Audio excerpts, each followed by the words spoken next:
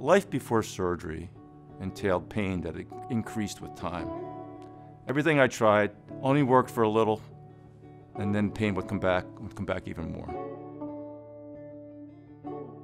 I'm big into the outdoors.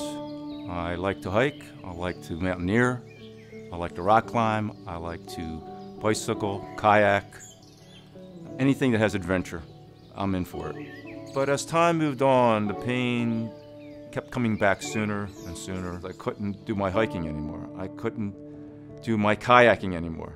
Life was not worth it if I couldn't do the things I loved. So surgery for me was a no-brainer. So I decided to look for a good neurosurgeon, and my cousin suggested Dr. Dante from Virtua. Immediately after I met him, I knew he was the surgeon for me. Well, Mike was a very active person. He was doing a lot of athletic activity and had some wear and tear on his back and joints, and he was just being more and more disabled by chronic pain.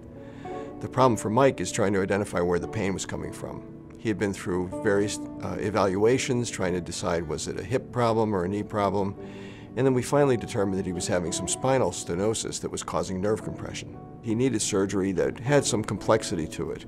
We talked about the fact that we could provide the surgery with a team of people at Memorial Hospital at Virtua who were really experienced with spinal operations, even these complex surgeries. It worked out perfectly for me because I was able to have my surgery done in South Jersey, in a local hospital, a great hospital, Virtua Memorial.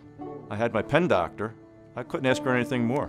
I think Mike is an example of how well we can provide surgery in New Jersey through the Virtua system and get patients back where they want to be in terms of a very active, functional lifestyle. Everything went beautiful. Beautiful to the point that 6 months, exactly 6 months from the day he did surgery, I was skiing black diamond bump runs out in British Columbia.